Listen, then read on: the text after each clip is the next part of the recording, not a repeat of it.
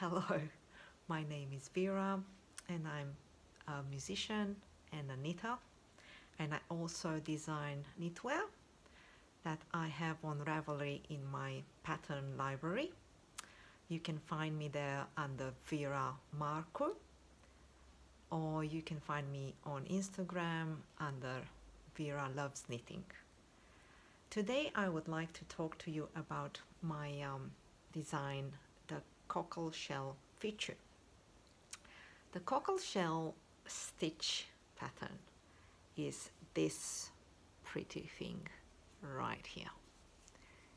It is an old Shetland stitch pattern, and it's basically 19 stitches that grow through yarn overs, and in the row before last you have 15 long stitches that you drop, and then you knit them all together, creating this semicircle that is very pretty.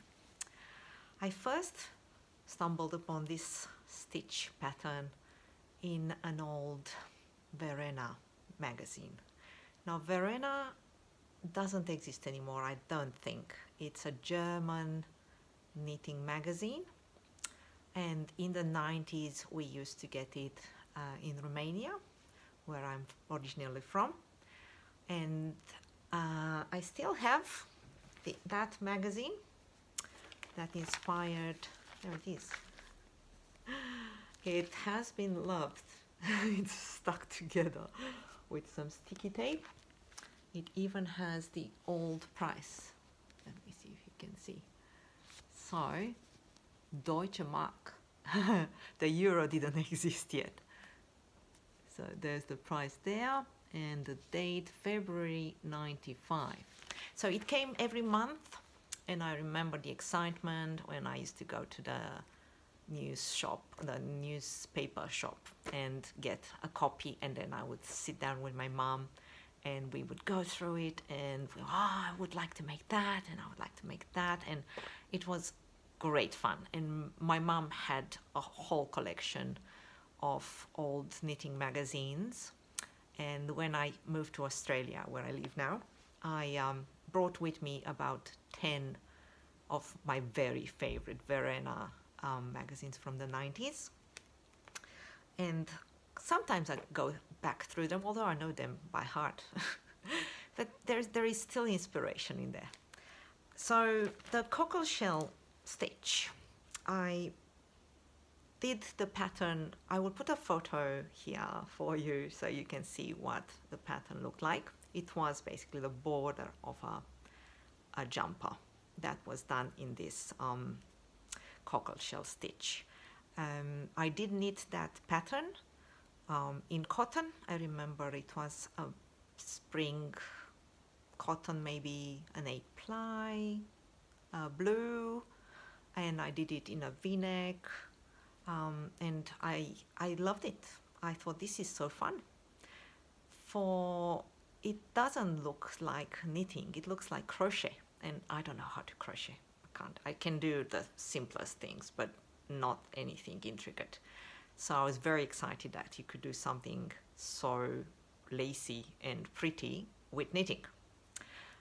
And then a couple of years ago, I remembered this stitch, and I thought it would be fun to have it in a shawl or in a cowl or something. So my first idea was to make a shawl or a cowl where I would use it, repeat it next to each other. So there it is here. This is in alpaca 4-ply.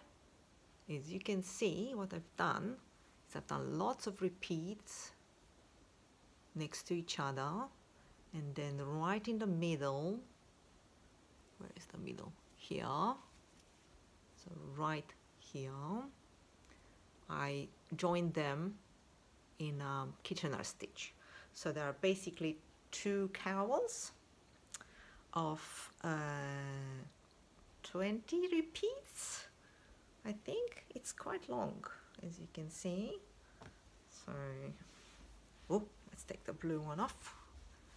And I can wear this twice around my neck like this.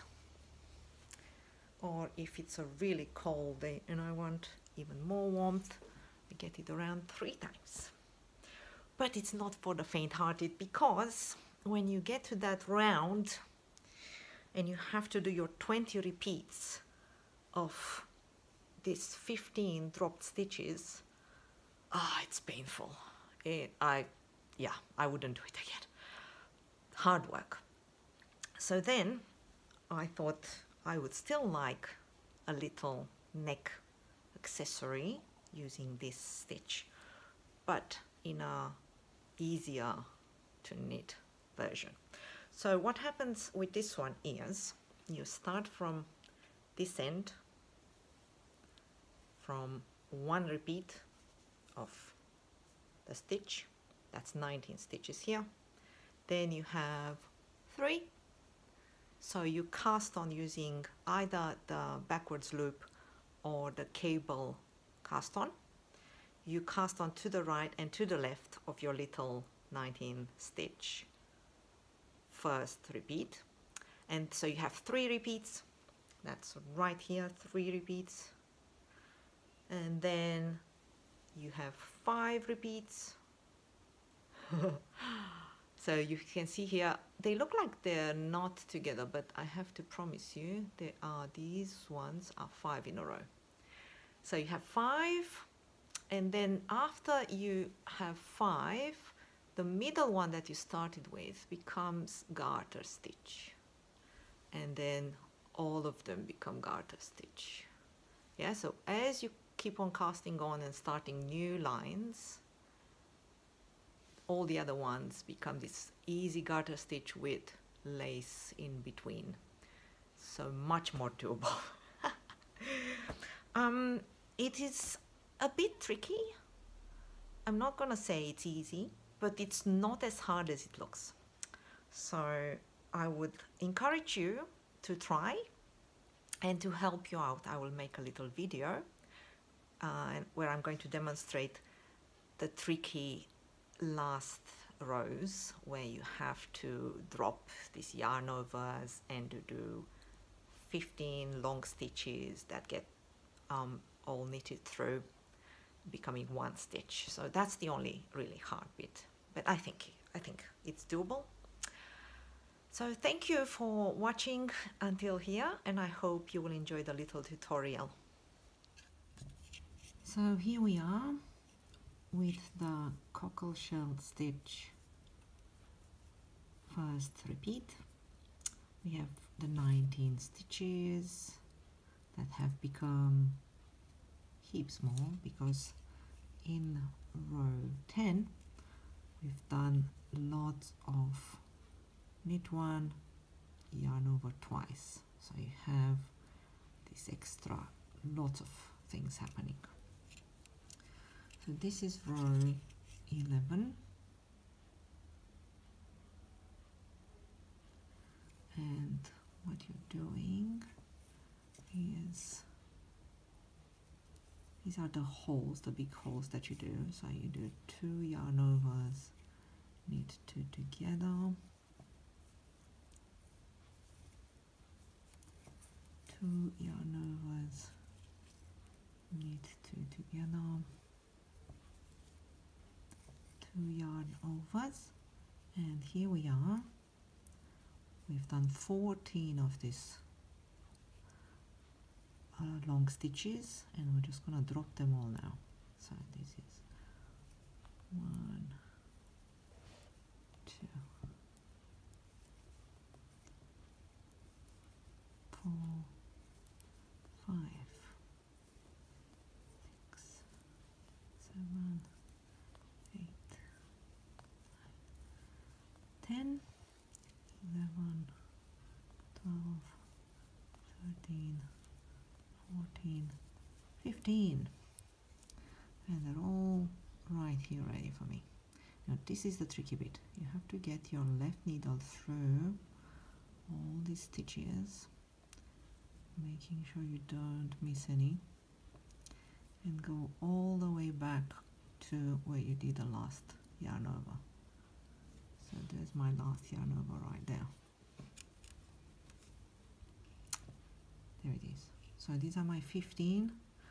They're all on both needles at the moment. I'm gonna get one knit stitch and I'm gonna pull it through carefully, and then I'm gonna let go, and there I have my 15 long stitches knitted into one. Then you have a yarn over,